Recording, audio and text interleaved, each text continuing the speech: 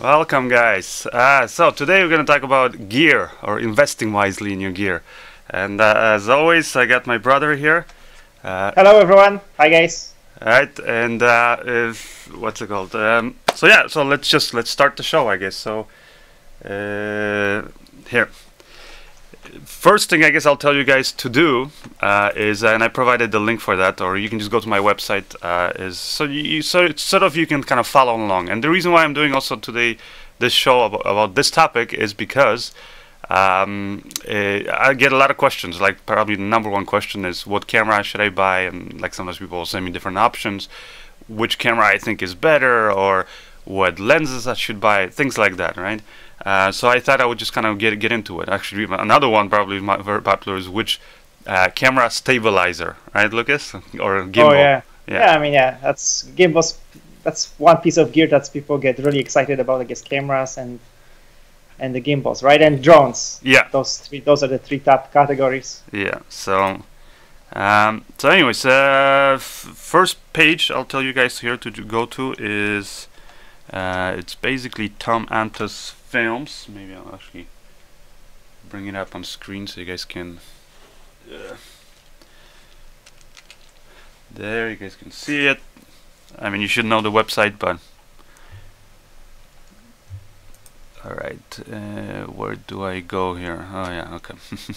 Sorry, I know where to go on my website. I'm just like doing everything at once here, streaming, adjusting the audio, all those things.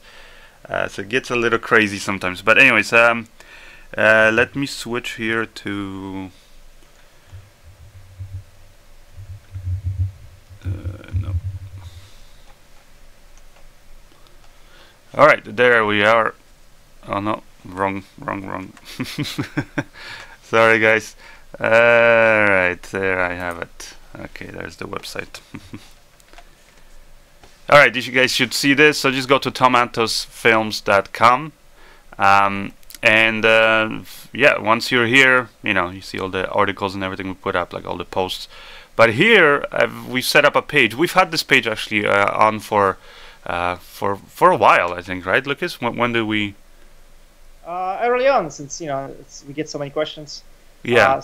Apologies if apparently my voice is delayed. So, but anyway, yeah. So from early on, because it's something that we can, we get asked a lot, and it's kind of difficult to answer the same questions. So I try to organize it now. Yeah, and we're updating it, right? And actually, that's another thing. Is like we've made major updates now on kind of these subcategories. If you go into gear, the gear basics, and we have all these categories.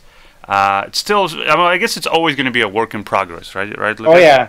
Well, that's the thing I wanted to change, because we created our recommendations like 2 years ago or something, and we didn't really update. So now I want to make sure, rather than doing like another big job, just want to continually update it. If we find gear that we kind of like more than the one we are recommending, then we'll do that, right? Exactly. So like if you go here, gear, and then gear basics, you'll see here it's divided into categories like cameras, lenses, lights, audio gear, drones, shoulder rigs and tripods, stabilizers, camera sliders, camera dolly, camera accessories. Some of these categories might change from time to time, but you can always just basically click here on the gear page and it will take you here.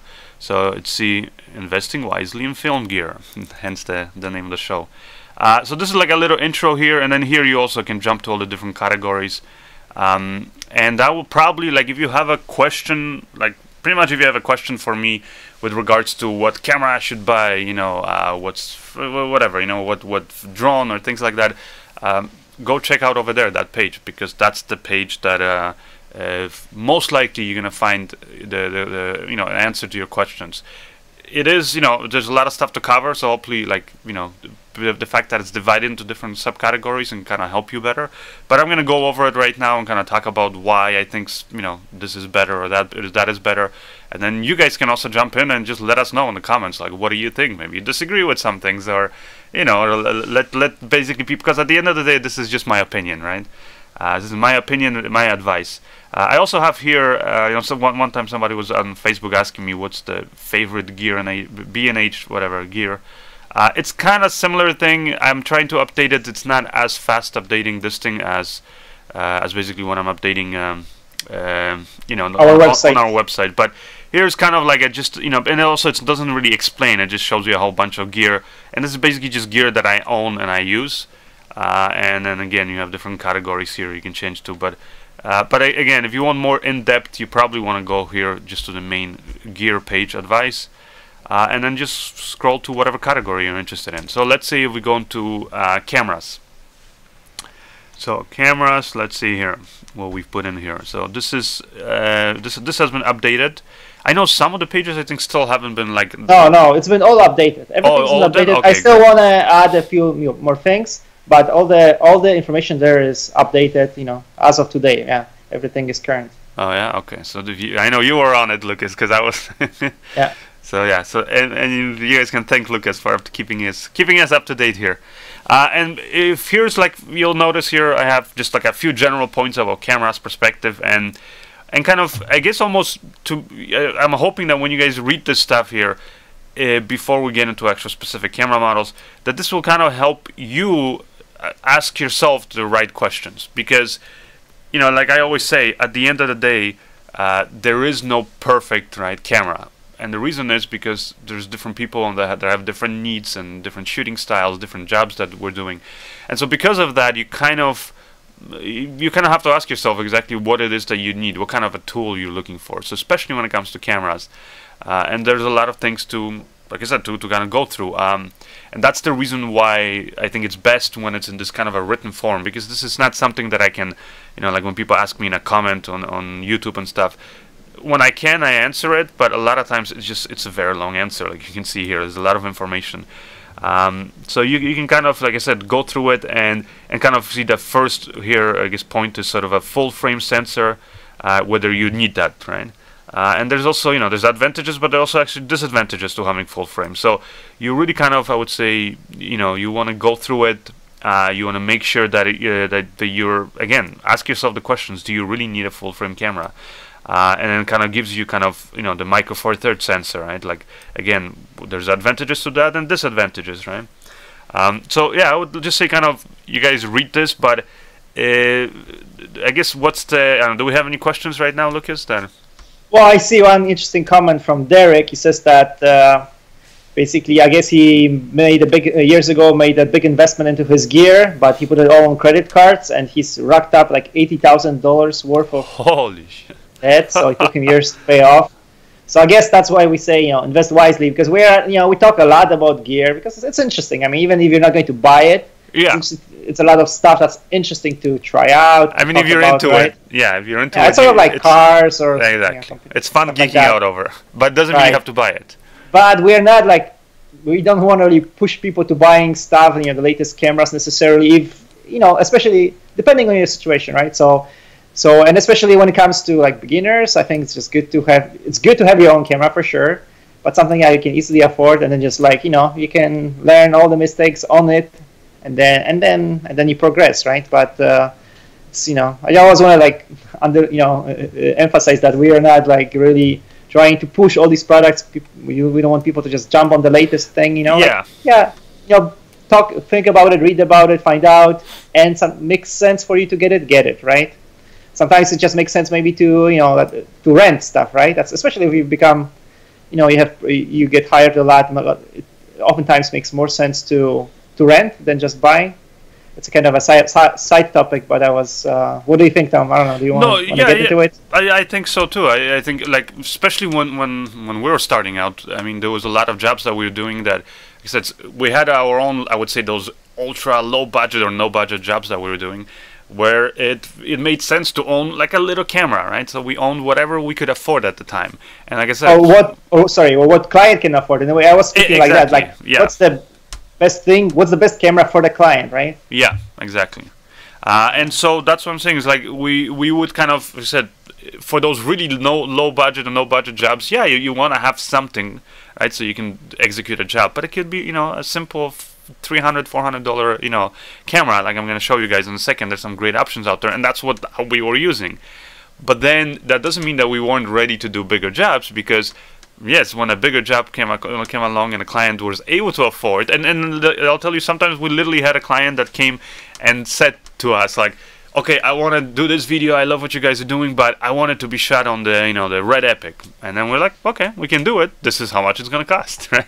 You just charge the client for it and you let them know. And when a client is really like, you know, obviously sometimes you might get, you know, really unreasonable clients. I'm sure you guys probably have stories like that where a client comes in and just, I don't know, you know, it's like, I have $500 and I want to shoot on the Red Epic and, you know, I want to have aerial shot and all that stuff. And you kind of just say, well, then, yeah, I'm sorry, I can't do that job, right? Or you try to convince them and say, well, maybe you don't need to, you know, with that budget, it's better to spend it on something else. But when we did have the budget, yeah, we would just go and rent it. So you can rent cameras, and you really shouldn't try to, like, especially like, you know, the comment that we just had left was, you know, somebody racked up $80,000 on the credit cards. You really do not want to do that. I would say you should be kind of building up your gear. And the number one thing I would actually like I said, first obviously have a camera that's something that you can afford, but something that like doesn't matter whether you have a paying job or not, you can pay it off right now and it's not sitting on your credit cards, because that's the worst thing you can do. Credit card debt or just like student loan debt, all that stuff, it's gonna kill you. So that's number one thing, is just whatever you know you're gonna buy it, even if you use a credit card, make sure at the end of the month you have the money there to pay for it. But the first, I would say, things you kind of want to invest in is actually a nice set of lenses, maybe, you know, some stabilizer or like a tripod, because those are things that you're going to reuse. You can use it for years, especially if you take care of the lenses and the tripod and all that stuff. I mean, I had my first tripod. It was a Manfrotto. I forget now what it was. It was this tiny little thing, and I shot so many projects on it. Like, I've had it basically for over 10 years before I actually upgraded for my, you know, to my next tripod. But in the meantime, I was going from camera to camera, whether I was renting different cameras or I upgraded my cameras and things like that. So cameras, I would almost say those are the things that you're going to change the most. And so that's why don't buy a camera that you can't afford to pay for right now. Now, if you, for example, have, I don't know, a lot of jobs lined up, and you know, you're kind of like guaranteeing yourself that for the next 2-3 months, you can make, let's say, $20,000, and you're okay, you know, then putting all of that earnings that you have towards, you know, paying off your camera. Well, then yeah, then you can go on and buy a camera for $20,000. But otherwise, do not do it. Like, the people ask me, like, what's the most expensive camera I've bought, and I think to date the most expensive was $11,000. I've never, and that's like a whole kit and everything that I got. I've never actually, like, those really expensive cameras, I would either borrow them, rent them, whatever I could do. You know, charge them to for years, the most expensive camera that we had was the Canon 7D, right? Well, I mean, well, no, because I mean, if Canon 7D was the most expensive, I would say when it came to the DSLR revolution. But right. We had a film camera, you know, that we owned for a while. We shot a bunch of projects. If I bought this, you know, some of you guys might remember the Canon XL1. You know, the big, nice. It looked really cool. And now when I think about it, I mean, I guess for the times it was good quality, but yeah, it was a lot of money. That was $7,500, I believe, when I bought it. So it was, you know, like I said, it was a big expenditure. Now, again, at that time I bought it because I was working full time doing visual effects. I had a really nice, paying, cushiony kind of job, and my directing kind of jobs that I was doing was all, you know, afterwards on the weekends, kind of on the sides. So but I could pay off basically for that camera. You know, it took me like 1 or 2 months. The camera was paid for. So I never bought things and I just left it all on the credit cards. Like, that's just, I think, horrible. And that's not wisely investing in your thing. So like I said, invest as you're growing. That doesn't mean that you can't do bigger jobs. If you do, just charge the client for it and rent the gear for that 1 or 2 days. But otherwise, just slowly build up your gear list. And I would say, like I said, cameras especially are very risky because the technology changes. People want the newest, latest, like image sensor and whatever it can deliver. Whereas lenses, once you have a good set of lenses, you'll stick with them. You'll swap them out and use them in different cameras using adapters and things like that. So I think the Canon, not Canon, but the Panasonic GH5 is such a nice camera because it's still not so expensive. Where, you know, like, many people can buy it without going into, you know, big debt. Yeah, you know, but still, it's a camera that for learning and like actually has a lot of, you know, pro features. So you can do a lot with it, learn a lot on it, right? And then for many clients, you're not going to price yourself out because you have a too expensive a camera, right? So you can still take on a lot of jobs where the budgets are not huge, not big. Yeah. So GH5 is a nice camera, right? Because again, going to buy a camera. Yeah, I think right now especially, like, it gives you, you know, some really pro tools, but at the same time it doesn't cost an arm and a leg. So yeah. Okay. There's a question here I see from Reginald Esk, if that's a username. Anyways, how do we insure our shiny new cameras and gear insurance? That's actually there's different ways you can approach it. There are some companies that are just going to be specialized in gear thing, but like insuring just specifically the gear. But you know what? Literally, if you're living, like, doesn't matter whether you're living with your parents still, and you're a young filmmaker starting out, or you're living on your own.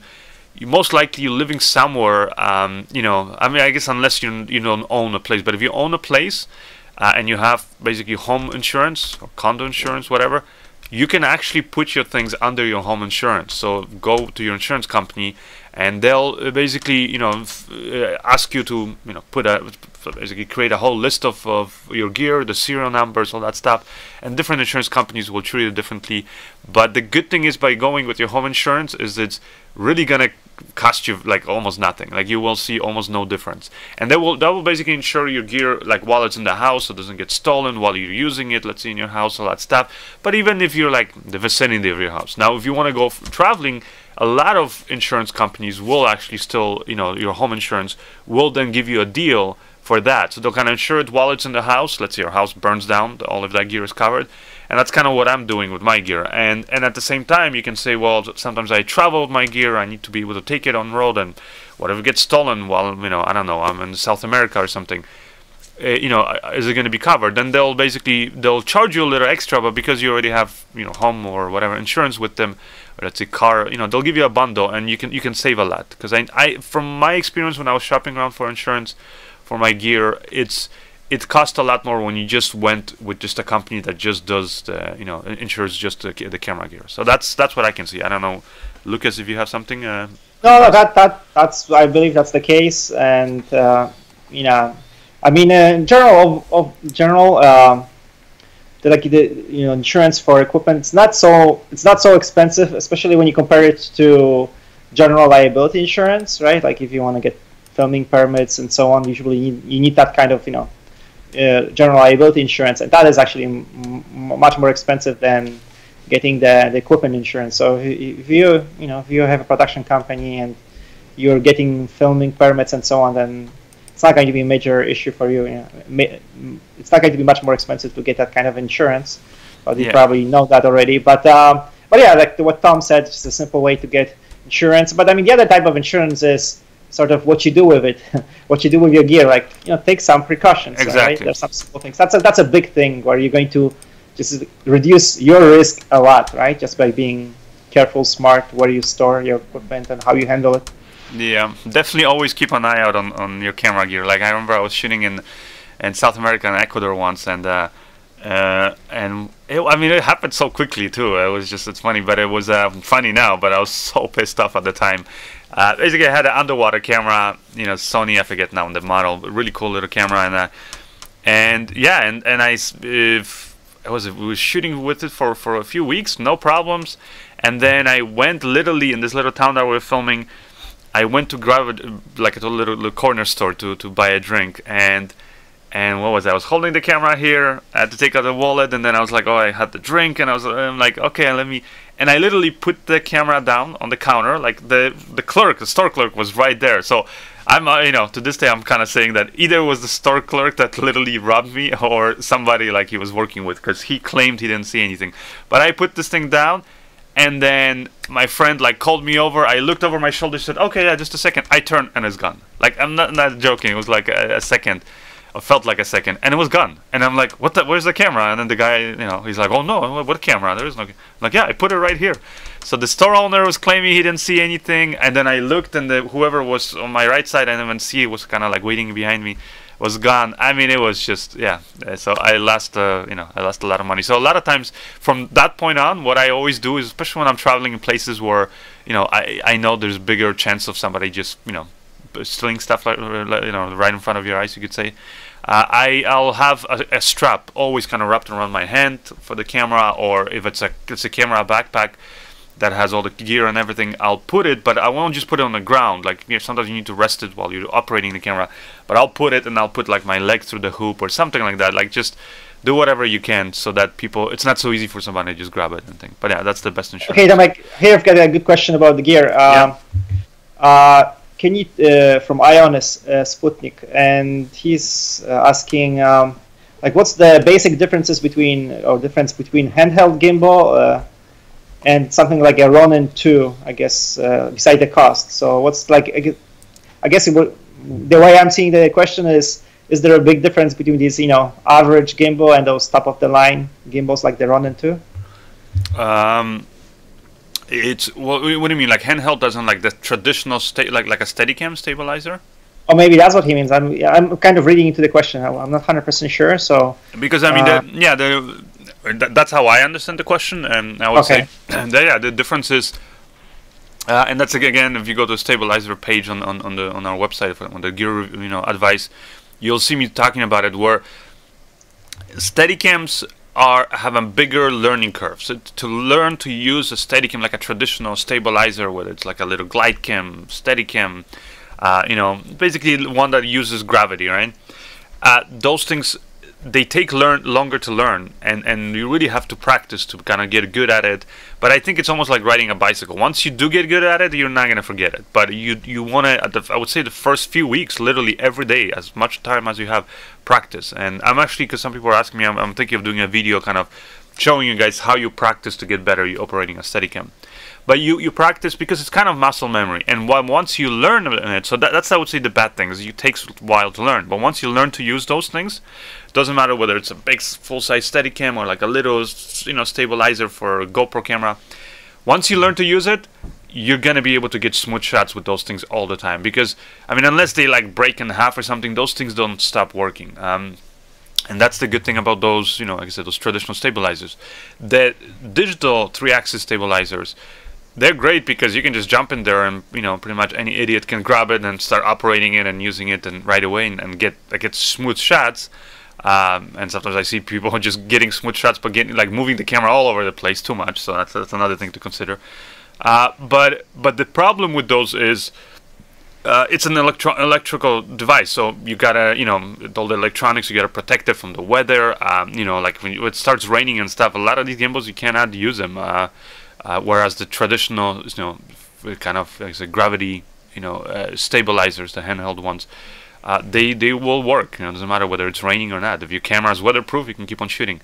So that's the problem with the digital stabilizers. Also, a lot of things can throw the balance off of it. Like if there's a lot of electromagnetic interference, or like especially if you're traveling from one place to another, and let's say you had it in the back of your car next to your big powerful speakers, which again generate electromagnetic field, or if it's in the cargo hold of the airplane while you're traveling, then once you get it out there, a lot of times those gimbals, the horizon's going to be crooked or things like that, and you got to recalibrate it. And trust me, it's a hassle sometimes, like especially when you like just get out there and you just get a shot quickly, and then you turn it on and the gimbal's like or it starts freaking out or something.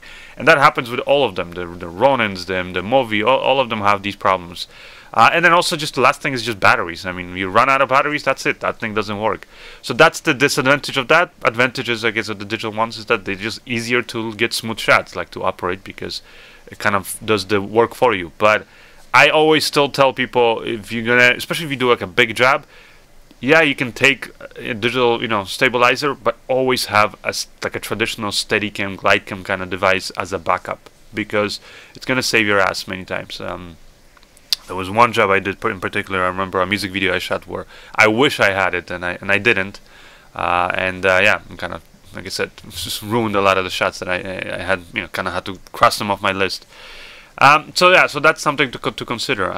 And like I said, and also on top of that, usually the traditional like glide cams and all those things, they're just cheaper too. So that's another thing. So yeah, let me kind of jump into also, before I take more questions. I want to show you guys, when it comes to this gear, like let's say you're just starting out, you're literally just starting out, you have nothing, you don't own any gear, but you want to be, videographer, I don't know, wedding videos, corporate videos, or filmmaker. What should you invest in? Well, like I said, first you should have some kind of a basic camera. Now, if you don't have, I mean, you can try to always meet people in your area, whatever, borrow it, but it's, like I said, it's best to have something's affordable that you can buy.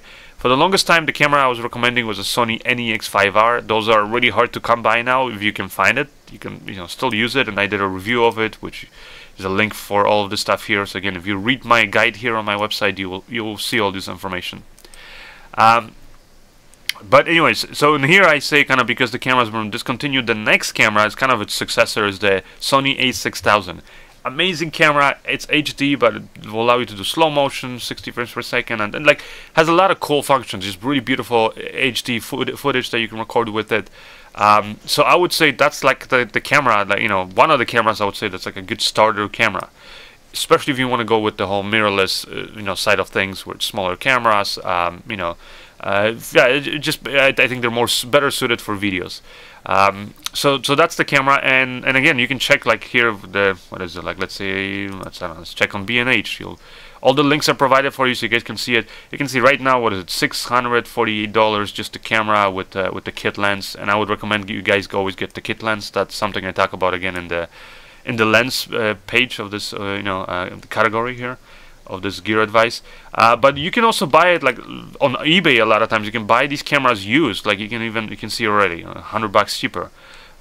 So here somebody's selling it for $419. I mean, you can really find deals. Sometimes I found this camera, the Sony a6000, for $300. So you know, that's a great starter camera. And if you're I don't know, young guy, girl in school still, maybe you can get a part-time job and you can definitely put away that kind of money. You know, save up your money, whatever it is, and that's a good starter camera, and with just a kit lens, and it's going to serve you well. If you want to go, you know, the Canon route, again, Canon EOS 80D, that's another great option. It's just a great all-around, you know, DSLR camera, but it's one thing that we kind of saying here is has the amazing autofocus. It has the Canon's dual pixel AF, which if it's something that you really want, and again, you don't have money to buy like the more expensive cameras, then this is an amazing camera. It doesn't have great slow motion options and all that stuff, but you know, it's other than that, I think, like I said, it's a great camera. And again, look around for different prices, and don't be afraid to just buy used stuff. Look it up on eBay. Let's see if they have any here on eBay that are for sale. These are all new. You can see this one's used. It's like $100 cheaper than the other ones. So yeah, you can definitely find these deals. Especially when it comes to lenses it makes sense to buy. Yeah, especially used, right? Because lenses, I mean, stay good. You know, as long, you know, most people are careful with lenses, so, and you can see right away when you get the one whether, you know, it's been damaged or not. If you don't, if it's clear, if there's no scratches, then you're good with the lens, right? It's going to serve you. So now, it's a little risk. Another camera I would say is if you kind of entry-level camera, but let's say you want to shoot 4K, whatever. Maybe you're getting jobs that the client requires 4K. Or for yourself, right? You want it. Then there's a bunch of these cameras. One that we were kind of recommending to look at. That's his go-to camera. What he uses always is the Panasonic Lumix G85, and it's a great 4K. It's beautiful 4K camera with in-body, you know, image stabilization, all that stuff.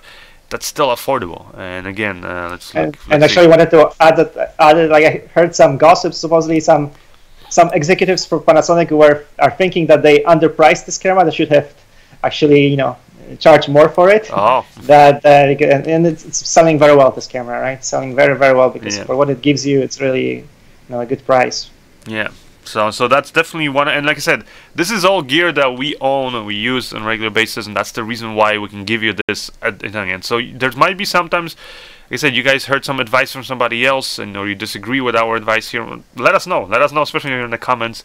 I think, but I'll just tell you, I cannot talk about things. Me and Lucas, basically, we cannot talk about things that we don't have personal experience with, and that's the reason why we talk about these specific cameras. So, and that's why we always kind of back it up, where we again provide here, see full review of this camera that we did here, because we're letting you know we used it. This is the kind of shots we got, and then you can watch the full review and you can kind of get a better idea of this. So in these categories you'll see this kind of, again, we link to whenever we can to our articles or posts and stuff. So you can kind of really see a more elaborate, basically, option, like basically our opinion on these products. Another camera that this is like a favorite of mine now. I've been using it so much for the last basically like month and a half. Is the Sony Alpha A6500. It's a bit more expensive, but it's like an amazing 4K camera, amazing autofocus, tiny little camera.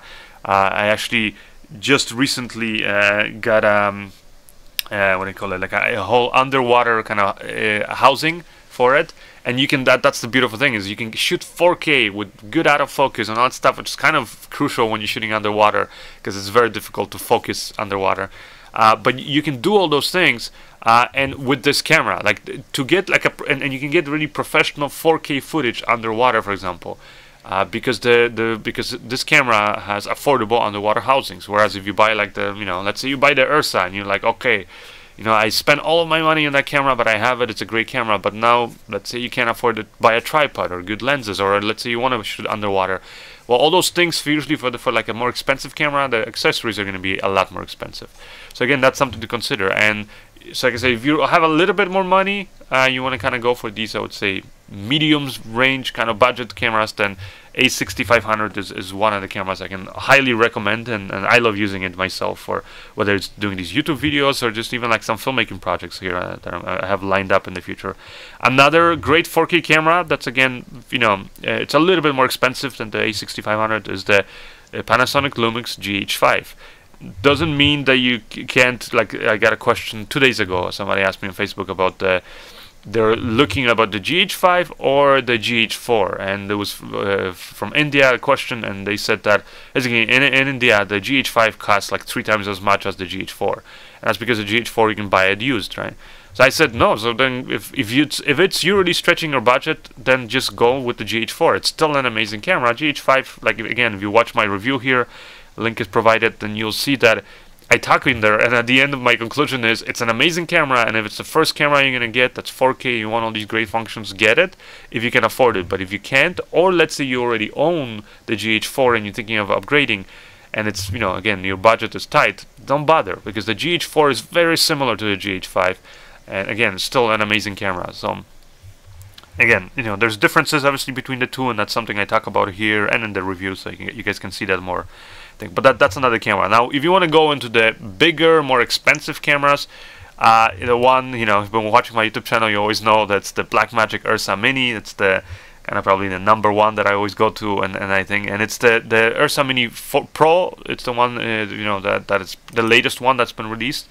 But the 4.6K, that's the one I use, and it's the same. They're both the same quality. So quality-wise, there won't be any difference. The difference will be the Pro has built-in ND filters, has all these like more buttons right on the camera that you can access settings through there, which for me it doesn't seem like it's necessary, those buttons. And also, but because of that, you're trading the screen size. Actually the 4.6K version has a nicer, bigger LCD, better, more visible, and basically when you're working with it. So I prefer that. The only thing I wish it had is the internal NDs that the Pro version has. But anyways, again, you read all this, watch my reviews of these cameras and all that stuff. But that's like, again, one of the Pro cameras. And I don't get really into any other more expensive Pro cameras, because again, I don't think it makes I'm not joking, like I'll say like 99% of us videographers, filmmakers, it does not make sense to buy a red camera, or something like that. I mean, unless you're really having jobs like on a consistent basis of getting, bringing in revenue of per month, $20,000-$30,000. It's not a camera they really want to buy, because even the red cameras, I mean, if you've really looked in them, just to buy any of the recording media, extra batteries, like all these things, it costs huge amounts of money. So really the camera, even if you could afford like the $20,000 whatever, or now they're saying the $15,000 kit for the Red Raven, if you can buy that, doesn't mean that that's really all the money you're gonna have to spend. You're still gonna have to spend thousands of dollars more later on to buy extra batteries, recording media, things like that, all these accessories. So that's, again, it's not really something that I think it makes sense for most people to do. They're great cameras, just like, the Auray Amira, a beautiful camera. Doesn't mean that you should buy it. I mean, all these big budget films that are being shot, none of those DPs own those cameras. I can honestly tell you, none of them, because it also doesn't even make sense, because the technology changes so much. So they'll rent the latest and best, that and they'll just use the budget of that project to pay for it. So that's why I don't even get into advertising and thing, and that's because that's what I think a big thing of investing wisely in gear is you really want to invest in stuff. And I think the Ursa is like, it gives you these pro tools, and that's why I recommend this camera. But yet it doesn't it's not going to kill you financially, right? If it's something that you can still afford, it's okay. But like going over $10,000 personally, like even for me, I don't think it makes sense. So that's my #1 advice. Now there are other cameras, obviously under $10,000, that are have pro features and all that stuff. I don't think they have, at least the ones I've used so far, still don't compete with the Ursa. And those are cameras like the Sony FS7, very close, but there's some things that has better than the Ursa. But at the end of the day, I still say Ursa is like the ultimate kind of, which it shoots raw. It shoots raw and gives you a lot of functions that the FS7 doesn't. The FS5 is, yeah, has some other cool functions, but the codec is kind of hurting unless you get the raw upgrade, which then it costs more than the Ursa. So you, again, it might not make sense for you. So there's cameras like that. Now there's the new ones, the Panasonic EVA and then the Canon C200, which I'm excited to try out myself. But until I really have really used it on some projects and I can give you first-hand experience, I'm not going to recommend this stuff. So that's something you can trust. And when it comes to this gear that I recommend, and all my videos and all that stuff, but also here on my website, unless I've used it and a personal experience with it, I'm not really going to be recommending it to you guys. And I might, doesn't mean I might not talk about certain piece of gear, but if I talk about it, I'll let you know. Okay, this is my opinion before I actually use it. After I use it, my opinion might change. So yeah, so that's I guess the kind of thing. And then just quickly jumping back into this. Like I said, this is just going through the page for the cameras. But if you go, let's say, once you get your camera, let's say you're a beginner, you buy let's say the A6000 or something like that. Next big thing I would say purchase is probably going to be, and something that you have to get, is lenses. So I have different, like here again, videos, talking about beginner's guide for lenses and things like that. So you can find all these videos and links to these, because some of these are older videos, but they still apply. And that's why, it's such easier for you guys to find it. We have it all here on this page. Kind of read through it, you'll get an idea of what I kind of mean. But the number one thing, just kind of as an overall, I would say, recap of what's my advice when it comes to gear or buying lenses, is you kind of first want to get into buying the kit lenses. And there's a lot of great kit lenses that you can get for with these cameras, especially like if you're gonna go with pro cameras, again, like the C200 or Ursa and stuff. They're not really gonna have any kit lenses. But when we're talking about consumer cameras, like the really budget ones, like the Sony A6000, or a little bit higher budget, like A6500 from Sony or Panasonic GH5, you can buy them with a kit lens. And I would advise you guys to buy those cameras with the kit lens, because if you try to buy that lens separately, it's going to be you're going to pay way more money, whereas if you're buying as a kit, it's a little bit extra and not a big difference. But they're great starter lenses. What I mean by that is a lot of those lenses are going to be zoom lenses, so they'll give you a nice kind of focal range where, let's say, you can go from wider to kind of more medium shots. And stuff like that. I actually bought my Sony A6500. I bought mine with two kit lenses. There was a kit from B&H they offered. It was like a special at the time, so I got it. And it was the 16 to 50 millimeter, and then it was the 55, I believe, to 200, the Sony lenses. And they're not the fastest lenses. They're like f3.5, and they go up to 5.6, something like that. So they're not going to be, ultra low light and that kind of stuff, but they're amazing lenses for like I'll tell you, the kit lens 16 to 50 millimeter from Sony, amazing lens. It's small, light. I mean, I just love having it on that camera. When I fly the cameras on a gimbal, that's the lens I use, because autofocus performs well on it. I can quickly reframe the shots, zoom in, zoom out. So like there's a lot of advantages. And again, these lenses cost you almost nothing when you buy it. Sometimes it might cost you extra $50 when you buy it as a kit. So that's the first lens you get into. Once you have that lens, and then you kind of want to ask yourself, which direction you're going. Are you going more for kind of let's say you're a filmmaker who's maybe doing some wedding videos or things like that to pay your bills, but majority what you're going to be shooting is films, narrative stuff, maybe music videos. Then I would say you probably want to get a nice set of kind of cinema lenses. Lenses designed for video shooting. So they'll have manual aperture, manual focus rings. They're usually going to be geared so you can pull focus. And one set of lenses that I always recommend are the Rokinon lenses, because they're like the really they're amazing cinema lenses that are actually affordable. So here, where is it? Here, you can have it here, like the info about it, and you can buy a whole kit of these. Again, just look around on eBay, B&H, Adorama, whatever it is. There's different links here provided for you guys, but you can buy these lenses, and they're affordable. Like I said, they're actually affordable. Like you can buy a whole kit from B&H. You can see here for what is it, $1,900. And you have all the lenses that pretty much that you need. I mean, you have 24, 35, 50, 85. And I have this set, but minus the 35. So I have just the 3 lenses, and that's suits me. Like for, you know, I've shot so many film projects and all that stuff with just those 3 lenses. And it's because they cover the focal range. That's the most important, and they're very fast T1.5, nice sharp lenses, and they have, again, full manual video, you know, operation that are designed for video. So they're great lenses for that. Now, if you're a filmmaker who maybe wants to somehow, you know, sometimes experiment and double on kind of narrative music video kind of shooting, but a lot of the stuff what you're doing is doing let's say corporate videos or live events, let's say, or documentaries, or, you know, or let's say wedding videos, then you probably want to get a good zoom lens. What I mean by that is it's going to be similar to a kit lens, but the difference is just going to be that you can quickly zoom in, zoom out, just change your focal length this way instead of having to take off the lenses, because with the primes, like the Rokinon prime set, you have to actually physically take off the lenses, and it just takes more time. So this way you have one lens kind of under maybe 2 good zoom lenses that kind of cover your whole range, and this way you don't have to take as many lenses with you.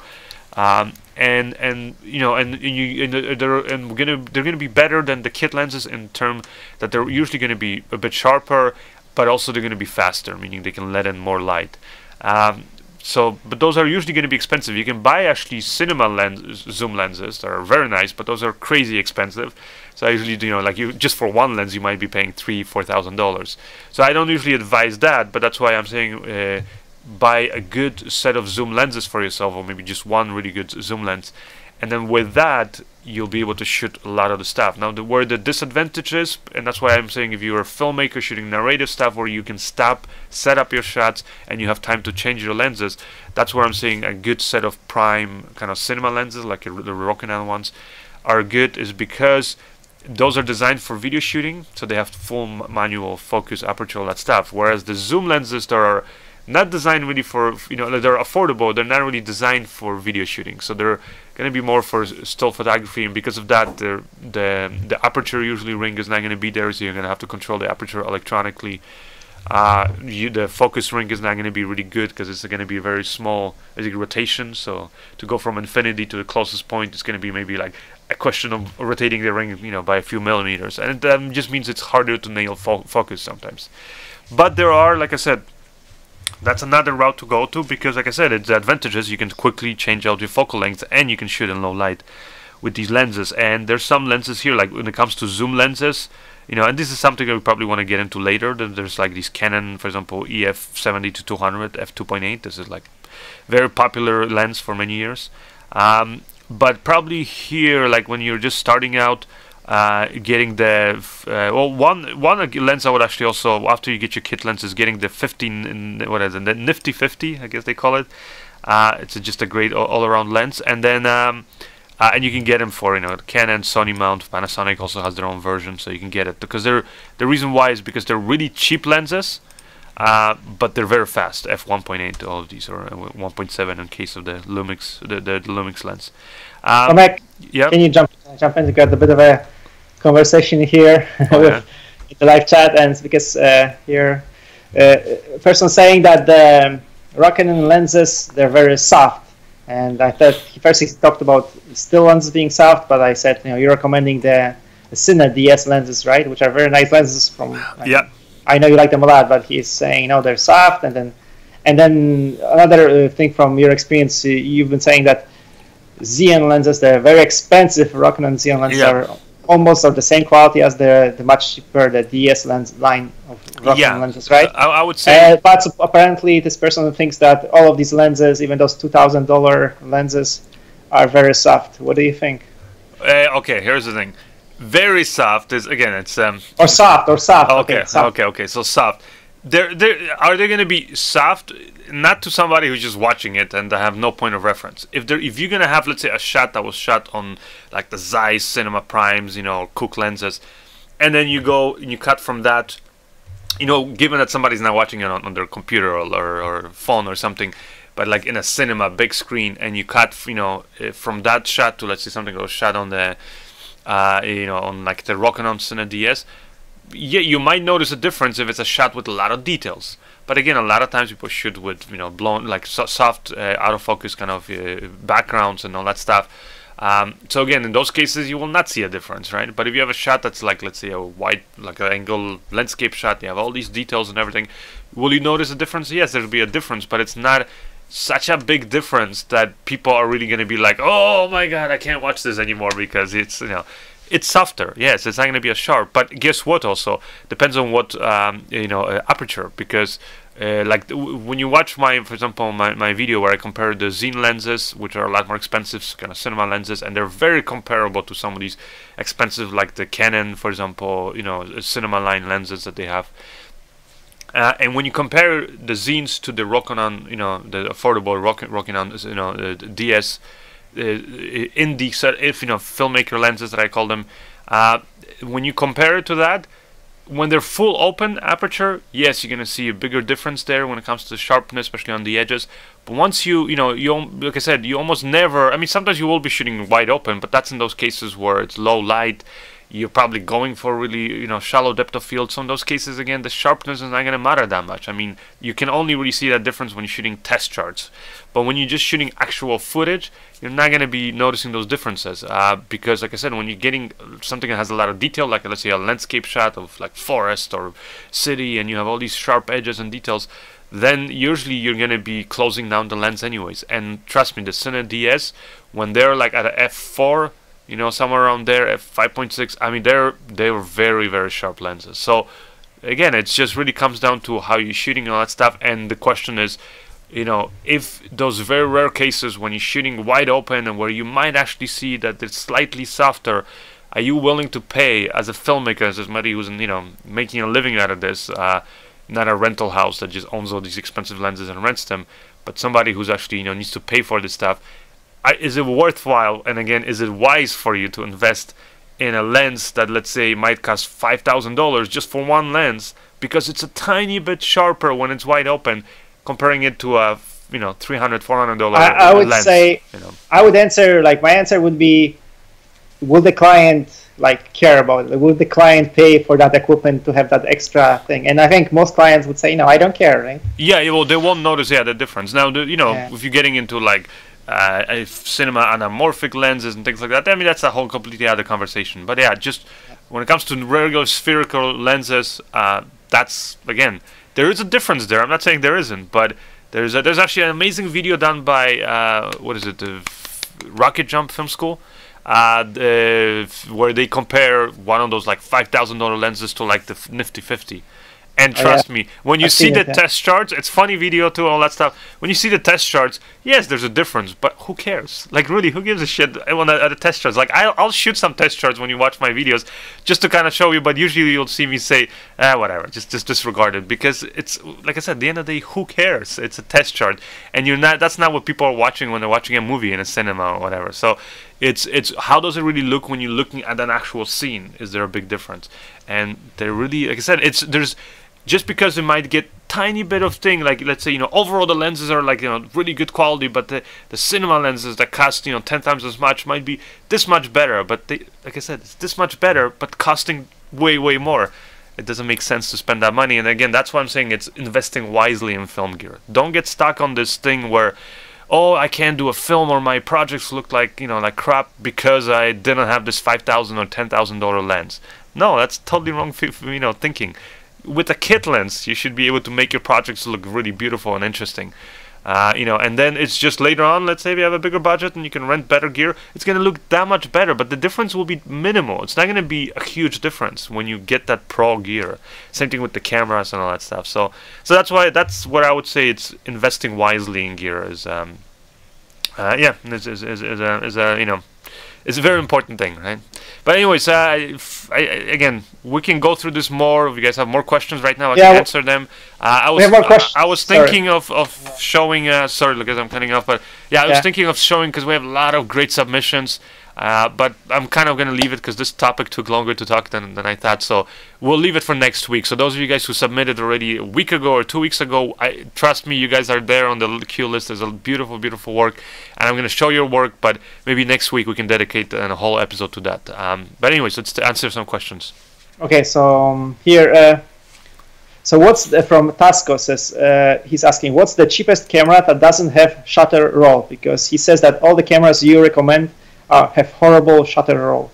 No, I mean, if GH5 is pretty damn good. If you guys watch my test, the camera shoot, the 4K camera shootout where I tested GH5 with the A6500 and the Ursa Pro or Mini, when you compare them, you'll actually see that the A6500, yes, in 4K, pretty horrendous rolling shutter. But again, it's not always going to be visible, so again, depends on what you're shooting. But when you're looking at the Ursa, I mean, it's I would even say better than like the Red Epic, which is, you know, again, or you know, I'd say the camera that really has a beat is the Auray Amira. Because yeah, again, it's just there's very few cameras in there that have it beat, but yet these are cameras that are being used for big budget, you know, projects, feature films, all that stuff. So it's there, but it's so minimal that it's like, again, it's not really going to be something that you're going to have to be worrying about. So the Ursa is actually pretty amazing. So that's the reason why I'm recommending that camera too.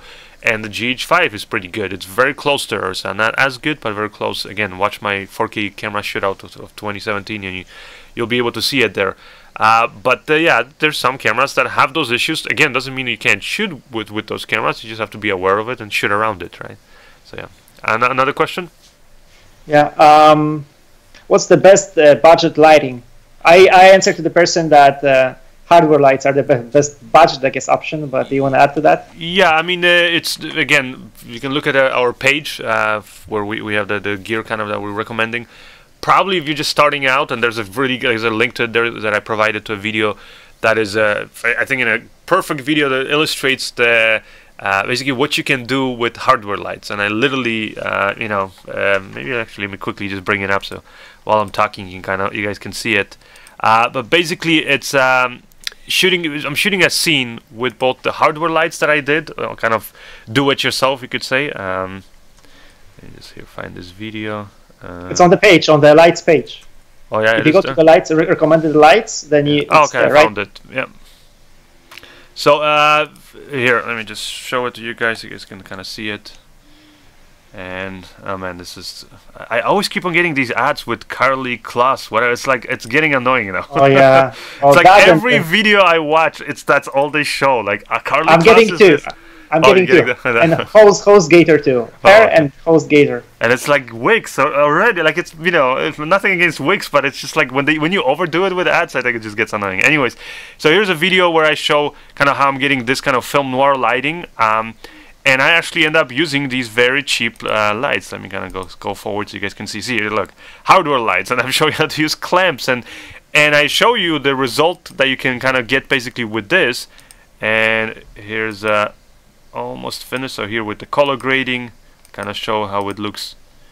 So let me just jump. It's a cool video, I think, on its own. So this is the kind of the finished product. You can see with the hardware lights. But then I go, oh, now I'm gonna get the same shot using kind of more pro lights, and then you see a difference. And comparing like this kind of a pro light to kind of a hardware light, what's the differences?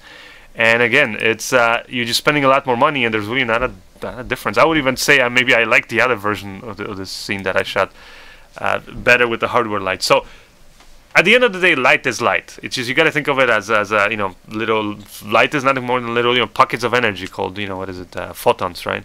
So if you think of it along those terms, that's kind of what I always was teaching when I was doing, like, when I'm doing any kind of talks or filmmaking workshops.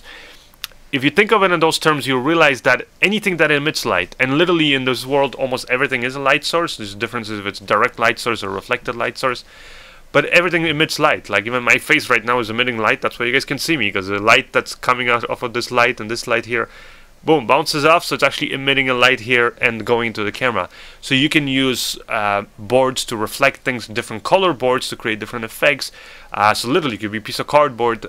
You can use, you know, tin foil as a reflector, and there's some tutorials I have on how to use natural basically light, and how to use just everyday objects and kind of light your scenes with it. And where you can really see the big difference, you know, like basically of what you're kind of how just a little bit of innovation and a little bit of like using some, again, household objects can make a big difference in your shot. So like I said, at the end of the day, whether it's hardware lights, all that stuff, it doesn't matter. It doesn't mean that you can't get a beautiful looking shot. The difference really is you're spending a lot more money for pro gear, so that you can, in a way, look more professional. So if you're going to show up on a set and you have, clients that are paying you, let's say they're paying you, I don't know, $10,000 to shoot a video, and you show up there with like, a candle to shoot with, and then they're like, okay, that's the best you can afford with the $10,000 we gave you. Oh, that might make you look bad, right? The other thing is the speed with which you can work, and that's another thing. Lights, and also safety. Like there's also safety. Some if you don't have all the equipment, sometimes it's just there's more of a chance of an accident, right? Yeah, exactly. Yeah. So that's the thing. But you've got to pay money for that, right? For those again advances. The fact that you can work faster, look more pro. But to just practice and learn cinematography, you can already do a lot with hardware lights, right? And again, there's a bunch of videos we have on our YouTube channel. You guys can see where I shoot the same thing with hardware stuff, or like professional filmmaking tools, both inside and outside, like using the sun, and then using the just do-it-yourself stuff. So, what's the next question? I just wanted to add to the light here recommendations. It's not a cheap light, but I think. Here you talk on your page. You talk a lot about the Aputure lights, right? And specifically, there's the COP, the 120T or 120D lights. Yeah. And you have one of those two lights, and you've got a softbox. And basically, it's not a cheap light. It's $645, but plus the softbox. But I mean, light like that, you have a light like that. It's just going to cover you in a lot of situations. So you can also look at it like this way. If you want, something light on a budget. So maybe then we're getting several lights. Just get one good light that will be useful in a lot of situations, right? Yeah. I mean, I would almost say, because there's some videos that I've done where like you can get these really cheap, those big like LED bulbs that have kind of a weird green cast to it and stuff, and you can use those. And those are like, if you can find super deals on those, like like there's a kit. I did a video about it. It was like $50, and you get like 3 of these lights. So again, it's very cheap, and if you're just starting out, you can get those, and they look pretty professional, and they'll allow you to do a lot more stuff than you can do with hardware lights. But I would say the kind of range where you want to be careful is buying these lights that are like $200, $300, but they're not all there, or maybe even $400.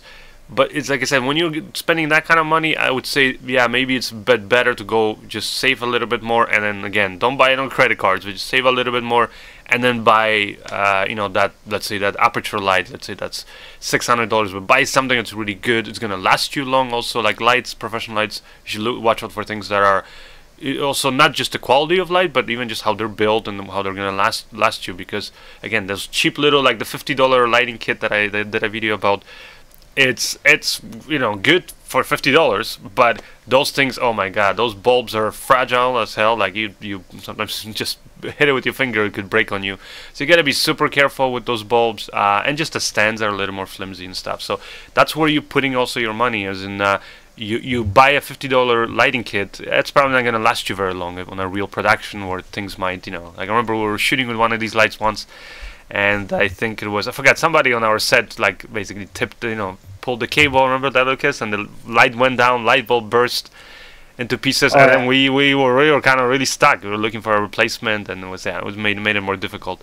Whereas when you have like a light like the ones from Aputure, or there's another one from KMTV I used, this big edge light, and actually in the review I talk about it, I show, and it was raining, the light didn't, nothing happened to it, and on top of that, we were outside, the light got, wind blew on it, and we forgot to secure it properly, and the light went down, hit the concrete, and it was pretty damn high, and, goes up. So I was pretty much sure, like, oh man, we just lost the light.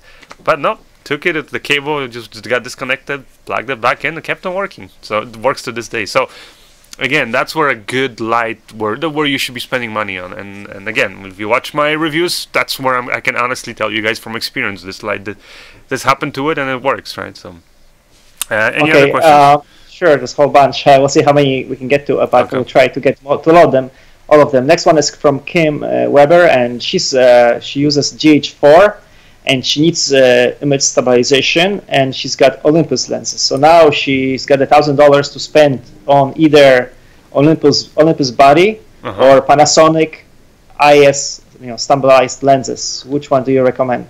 Oh, difficult question. Right away I'll jump in and say, don't get the Panasonic IS lenses, because for video, just to have the IS in the lenses is not enough. I mean, you're going to be using the the good lenses, the IS lenses, but you're still using the GH4.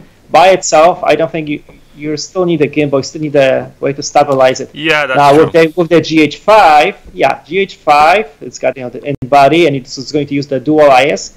In that situation, yeah, it's pretty good. I mean, it's really for like pro work, you probably still want to opt for having actually standalone stabilizer, but you can it's the best actually out there, I think, in terms of like in body stabilization. Yeah, I mean, Canon is also very good, but this one is, it's really good as long as you've got the in body, in camera, and in the lens, right? So I don't think that's a good solution now with the Olympus, and I don't have experience with the Olympus, but I'm again, like, unless the Olympus body has in body stabilization, I don't think it does. But unless you have basically dual, and it's all basically the system basically matches or makes takes advantage of both in body and in the lens. Unless you have a system like that, the IS will not be good enough really so that you would not have to use any stabilizer. Because I mean, the lenses that are stabilized, they help you with photography. That why they make enough of a difference in many cases that it will cover you. But for video, you want to have a nice tracking shot. It's not going to be good enough. Yeah. What do you think? Well, I think you answered. I mean, for me, I don't want to add more because I don't have as much experience with the Olympus lenses, so that's why, like, from my own personal experience. But I think what you're talking about, the image stabilization and stuff, I mean, yeah, it makes sense. Just in lens stabilization though, it's not good enough. I mean, on the Panasonic for sure, right? I mean, we have stabilized Panasonic lenses on the GH4, and you never just relied on that stabilization, right? You would always use, if you want the stabilized shot, you needed to use a stabilizer gimbal or something like that for your GH4, right? Yeah. Yeah. So. Let me ask a quick question here on Facebook. I see from Raymond Berkers. Sorry if I mispronounced it. Anyways, it's I'm using a Canon 5D Mark III shooting photos lately, but more and more switching to video. I'm thinking of switching to Sony. Would you advise to go for the A7R2 or wait for a model like the A7, basically, I guess 3 or A7S3 maybe? I mean, to me, yeah, it's it really depends on whether you really care about the extra pixels. I mean, because if you're doing large prints and stuff, that's what you're doing more photography for, and that pays your bills, then go with the A7R2. I mean, it shoots great video still, and I did a review of that camera, but it's just maybe not all the way there in certain terms. Like, for example, the A7S2 has certain advantages, in especially the low light, right? So that's where the thing. But are you getting, in the A7S2, for example, or we'll see what the 3 version will be like. But A7S2, you're getting, much lower resolution when it comes to actual capturing the stills. But it's still, with the 12 megapixels, it's still good enough for like 8x10s and a lot of stuff. So unless you're doing big format prints, yeah, I would still say go with the A7S.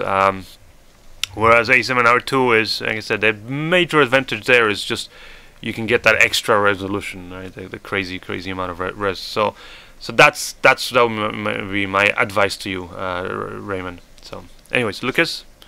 Yeah. Okay. The next one.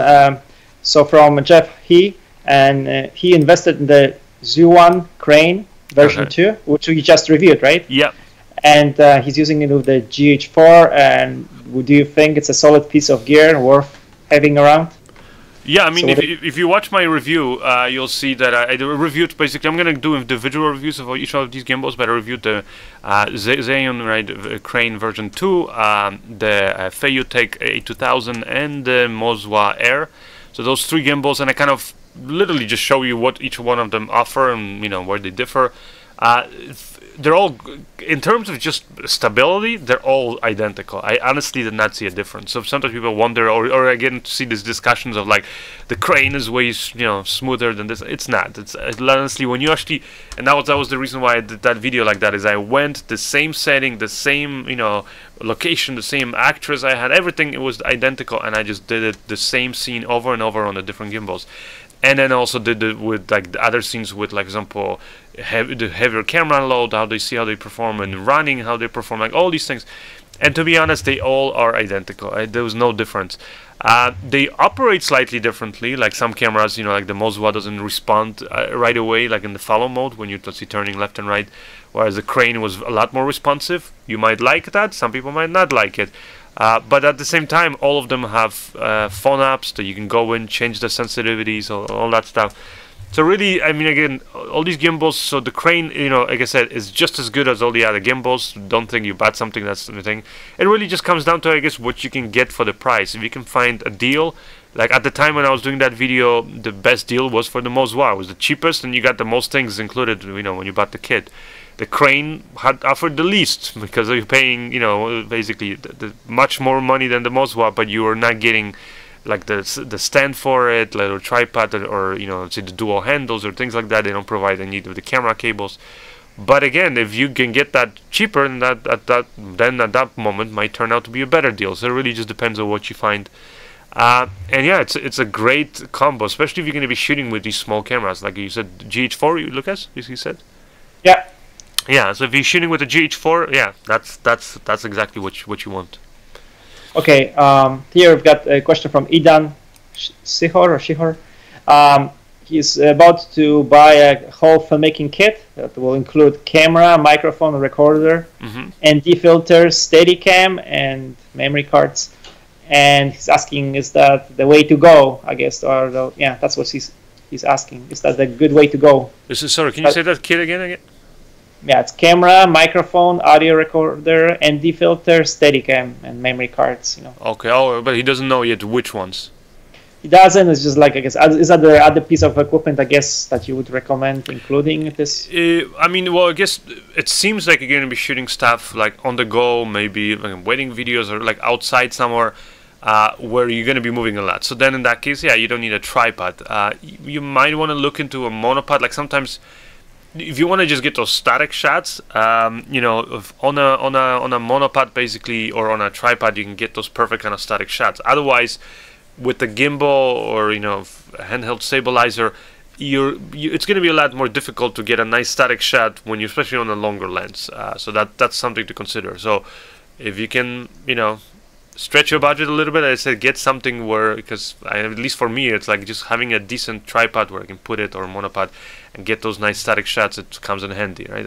I shoot a lot of stuff like that. But if you don't think you'll be using it, like let's say if you're doing I don't know, constant coverage and you're gonna be moving around between people and stuff, then yeah, then there's no point in you probably setting up ever a monopod or a tripod.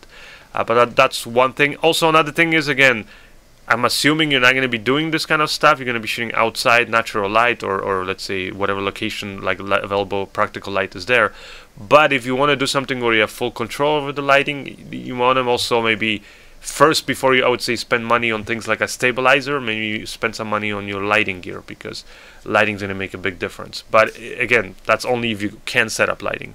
If you're doing stuff, again, live event coverage, you know, concerts, wedding videos, there you just have to use available light, and yeah, then don't worry about it. And then I think it's a pretty solid kit for that kind of shooting. So it really just depends what you're shooting. Any other questions? Yeah. It's a similar question. So somebody has a GH5, or it's Harvey Mullins. So Harvey has a GH5 and the f2.8 12-35 Panasonic lens, and so he was going to buy his next piece of gear, and he's looking for recommendations. So he's looking either at the prime lens, f1.4 lens, or I'm assuming it's a prime, yeah, and or a Rode shotgun microphone, or an external recorder, or a gimbal. Does he specify like with the camera? Doesn't specify like what he's going to be using it for, or.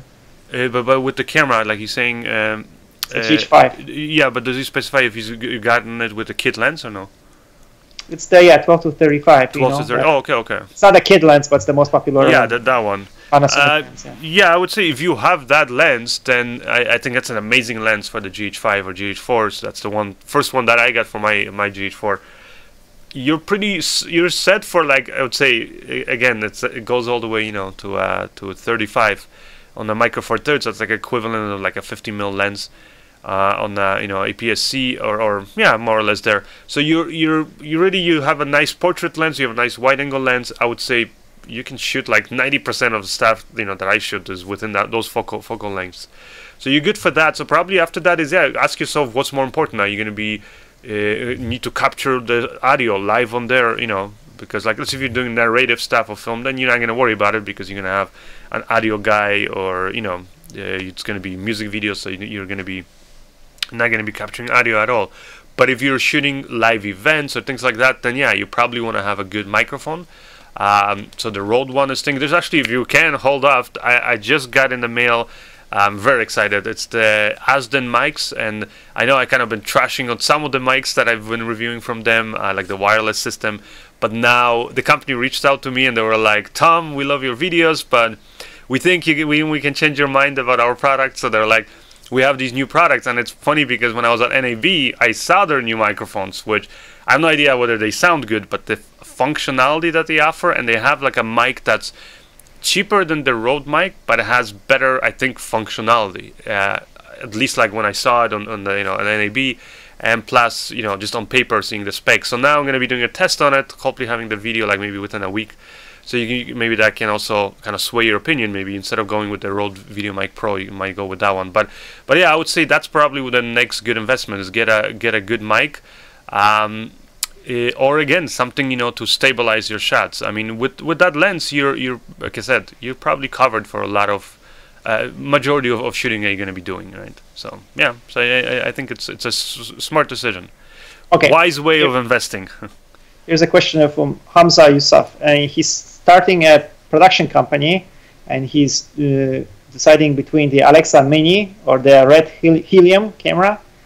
And he's confused about the Alexa Mini, and also wondering whether the Auray is whether they're about to release the Alexa Mini 2, like sometime this year. So do you have any scoop on the Alexa Mini? No, I mean, I'll tell you guys that I don't even try not to stay up to date with like the like I said, the really high-end cameras. And the reason is because, again, for me as a filmmaker, especially lately, I've been just kind of shooting a lot of stuff. It's these kind of mid-sized productions where they don't really, like I said, I shot a film in India, last feature film, which was on the Ursa Mini, and it was sufficient enough. So I don't have, especially when it comes to the latest stuff, as much up to date info about the latest high-end cinema cameras.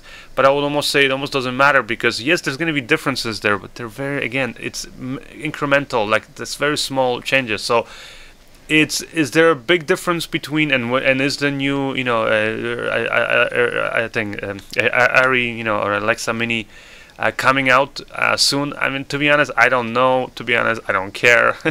I just don't stay connected to that stuff, because if they're probably gonna release it, but again, it's not gonna, those prices, you'll see that those cameras hold their value, because they're kind of overpriced in general, but they hold their value because there's not as big turnaround of these cameras. People don't change them around. Once they buy it, they stick to it. So because of that, you're not gonna see a big difference there in terms of savings either, just because you bought this one and then things. So you can always, if you need a camera right now and you can let's say buy the Mini, just buy that, and then afterwards the Alexa Mini, you can, if the new one comes out, you can still sell it for a good, you're not going to be a big difference there in the price drop. You can still sell it and then get the new upgrade.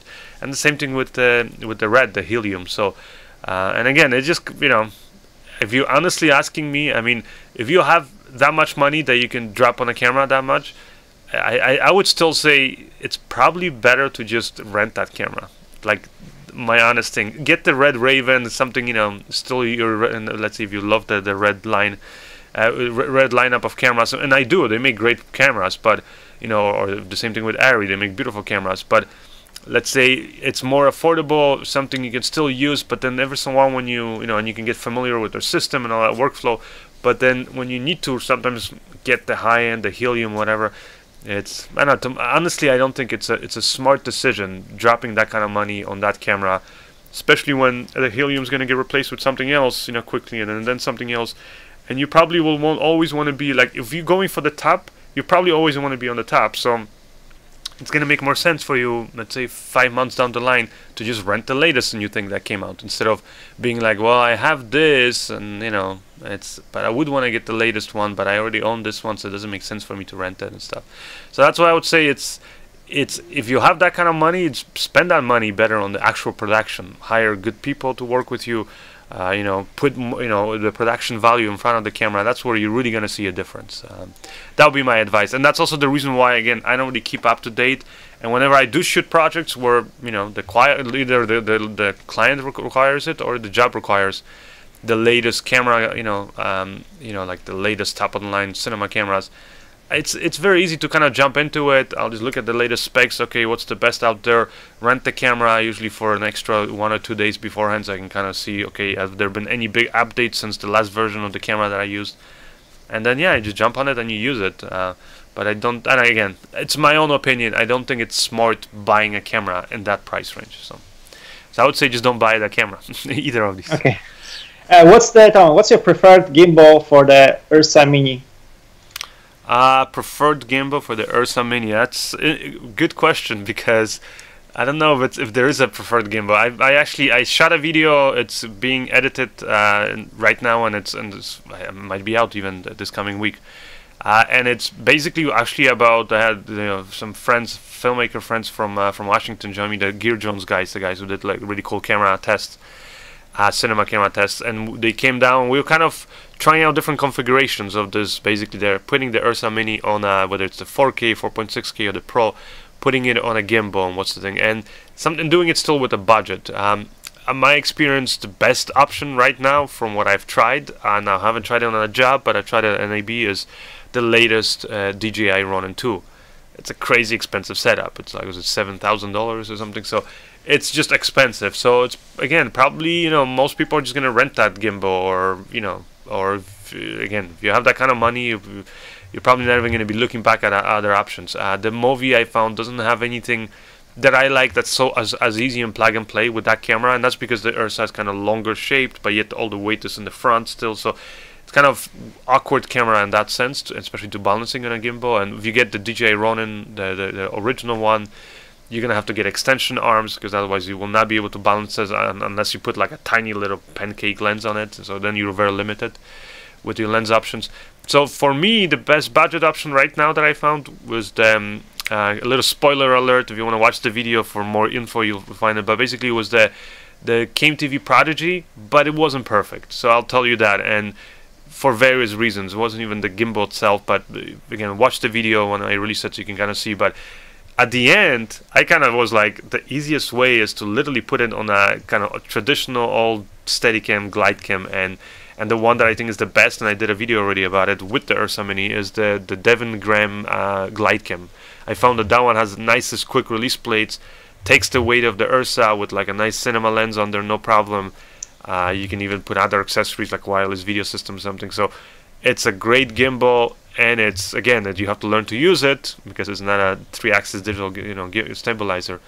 But it's a great glide cam, and it just works, and it's affordable, and it just, for me, at the end of the day, like when we were doing these tests with the Ursa and then the KMTV Prodigy, it's just, there's so many things that's such a headache.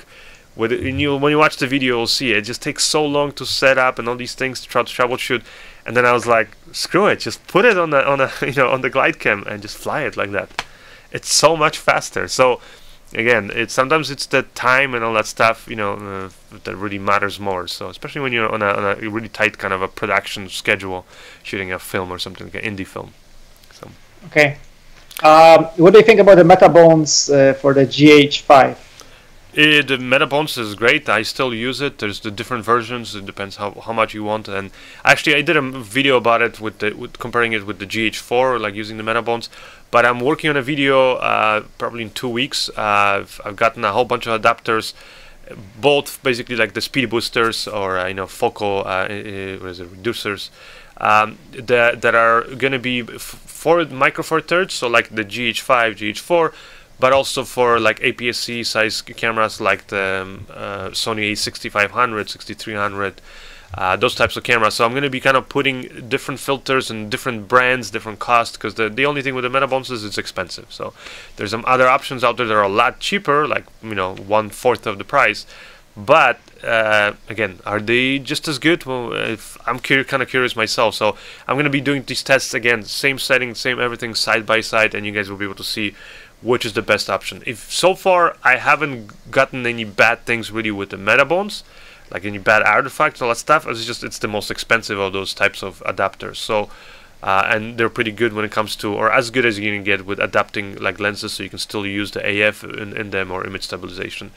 But yeah, I mean, you know, if you can hold off on buying one of these adapters, just wait, and I'm gonna do a video where side by side comparing the different options, different brands, and seeing maybe it doesn't make sense to spend $600 on a Metabones adapter when you can get the same thing for $150. So, all right, let's wrap up. We've got more. Yep, I was gonna say the same thing. It's 120 when went overboard, but it's fun. I see there's a lot of questions, so leave me more questions. I guess in the once the video publishes here on YouTube, same thing on Facebook. Just leave the questions there, and then I'll try to get to them maybe later on today or tomorrow.